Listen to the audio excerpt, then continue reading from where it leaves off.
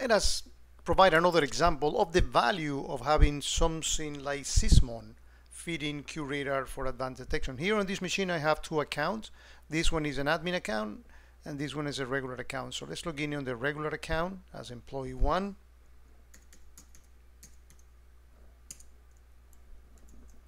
Again, Curator has no offenses. I clear all the offenses. And let me open a command shell here.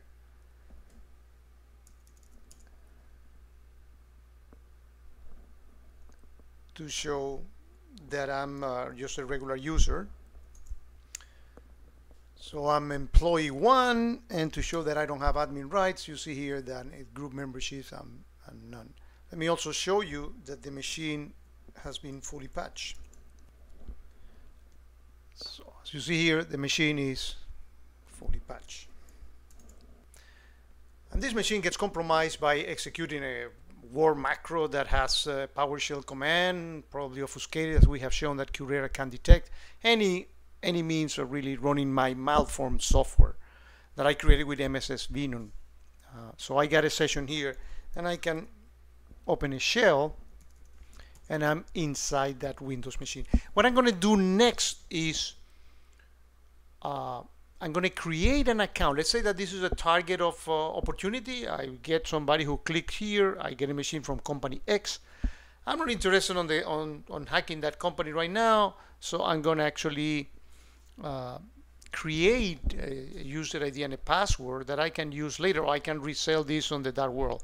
These things are happening, and that's what we are bringing to your attention, that you should have this level of monitoring in your company. That's part of the spirit of this series of Sysmon videos on Curator.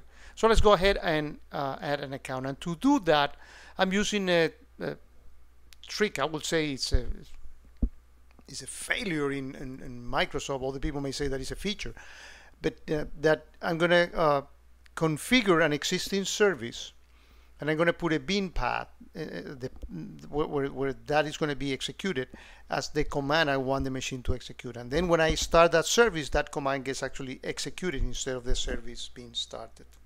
Let me show you in more detail. So let's say that the hacker looks at which services exist on the machine, and let's say that he finds one called My Company Service. And notice that I'm doing an svconfig with that name of that service, but I'm altering the bin path and saying the bin path is actually net user Michael password 1 /add. That will actually make the configuration changes in that service. So when that service gets started, this net user Michael password /add command is actually executed. So that is actually successful.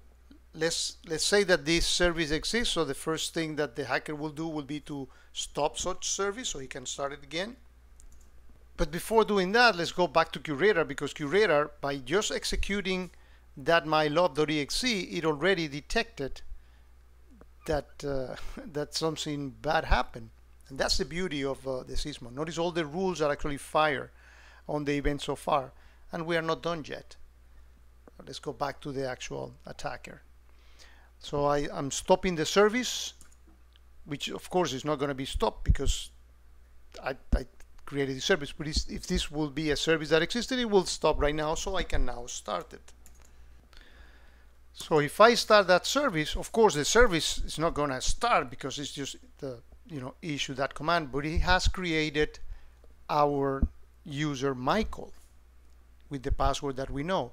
Let's actually add admin rights to it as well.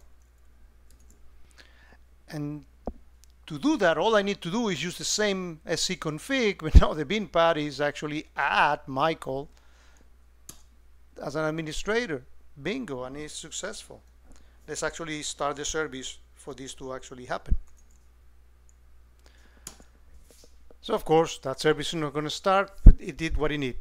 What probably the hacker will do at this point is he will do the svconfig to put that bin path to what the original My Company Service path contained, in order to avoid layer detection. But everything is done.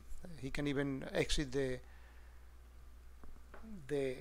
session, and if we actually log off from this machine and we log in, we are going to see that we have the Michael account being created, and we know the password to it, and we know that is an admin account. So notice that now, instead of only those two, I have that Michael one.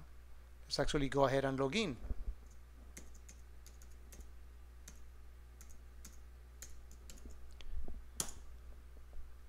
And we see that it's been an account that I can log in as an admin whenever I want on this company.